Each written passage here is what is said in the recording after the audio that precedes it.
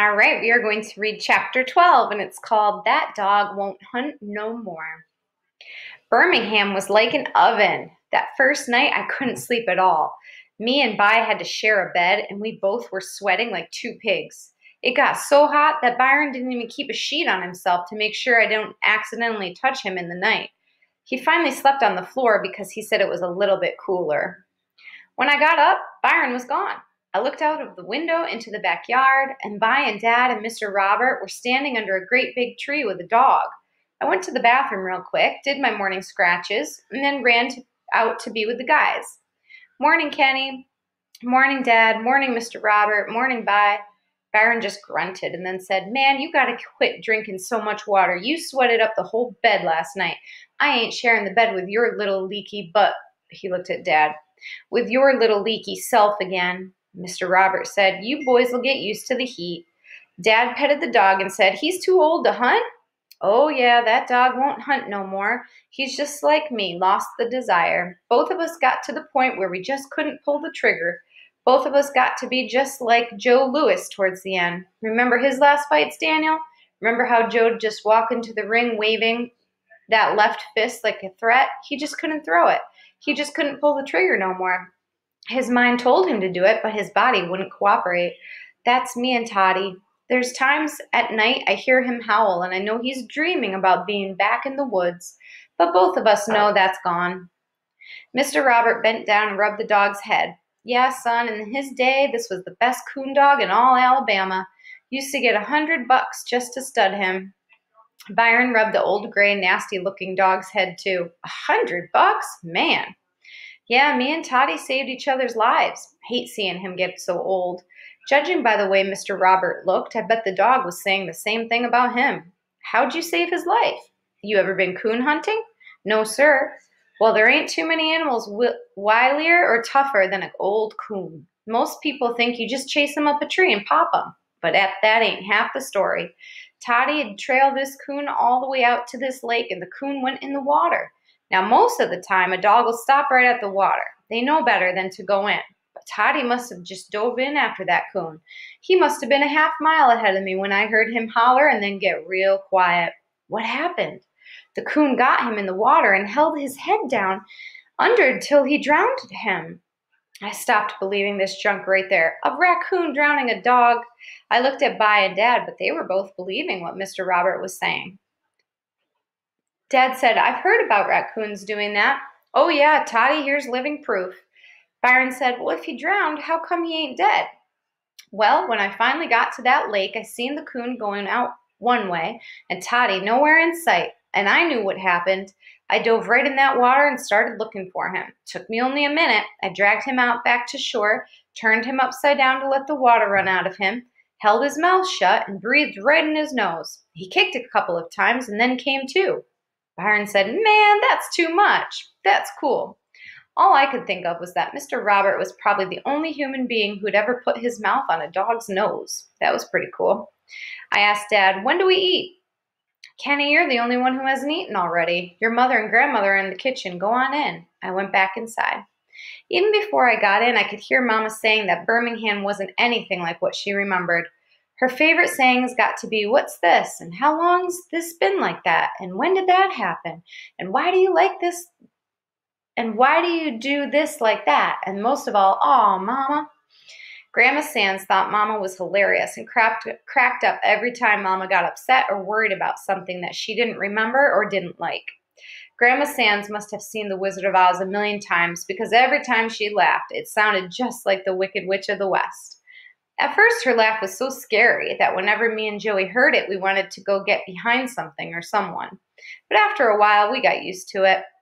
It took us even longer to get used to the southern style of talking. Man, Grandma Sands and Mama would get yakking to each other, and we could only understand half of the things they said.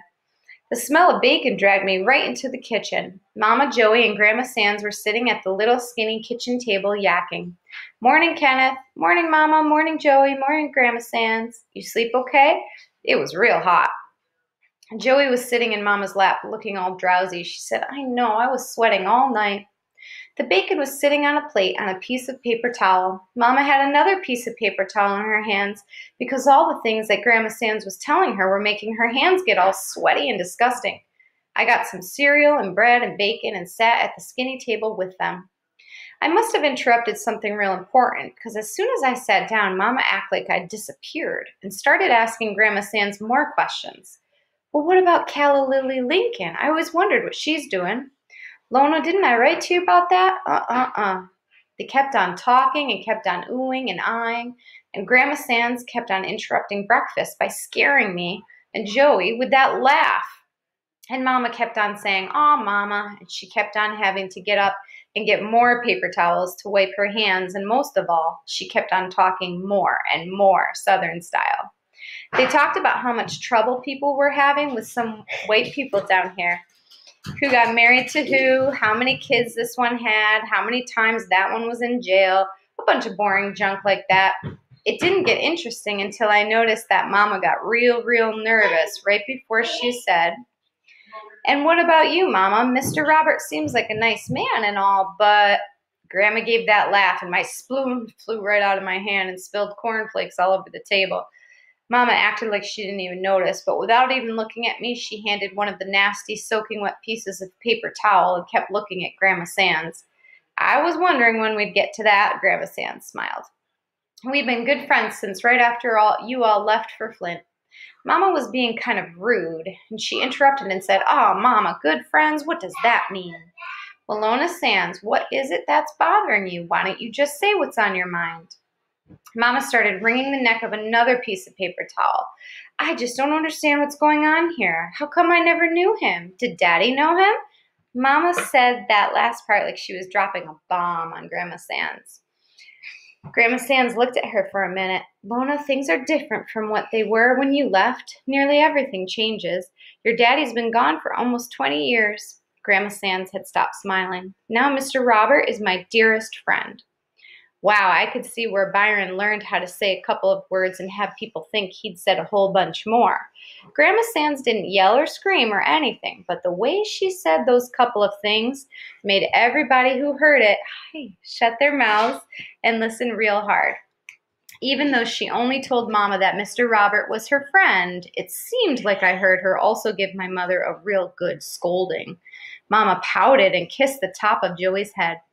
I picked up my spoon and kept eating. This was great. I'd never seen Mama act like a little kid who just got yelled at, but there she was, get serious, picking at a piece of paper towel and looking kind of embarrassed.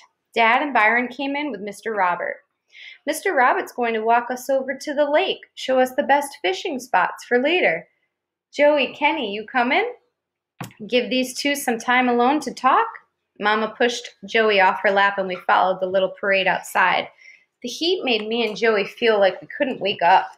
I didn't want to do any walking, but the dirty dogs made me go anyway. The only kid that acted like he was having any fun was Byron. He walked the whole way with Mr. Robert and Dad and laughed and joked with them about every stupid story they told. When we finally got back, I went to sleep under a fan. They were going to force me to go fishing with Byron and Joey the next day, and I knew I needed a ton of rest. I started to think that making Byron spend all of his summer in this heat was more punishment than even a juvenile delinquent like him deserved. But he seemed like he was having a great time. All right, I will see you for the next chapter.